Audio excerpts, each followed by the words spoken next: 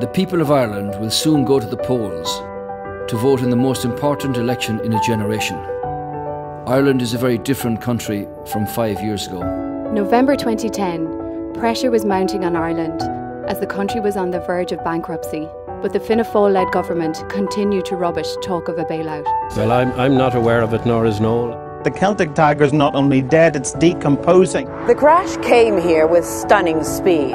Unemployment doubled in 1 year alone. An unprecedented property bubble and a banking crisis that left a nation shell-shocked. But as a nation, we did what we are good at. We faced up to the challenges head on. Now the world is looking at Ireland in a new way. Ireland has emerged as one of the stars of the Eurozone economy. And now it has the best rate of growth in the entire Eurozone. Together we've implemented a recovery plan to bring us to where we are today. Together we restored our international reputation.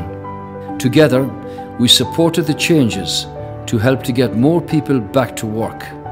Think of the home, the Ireland you want to create.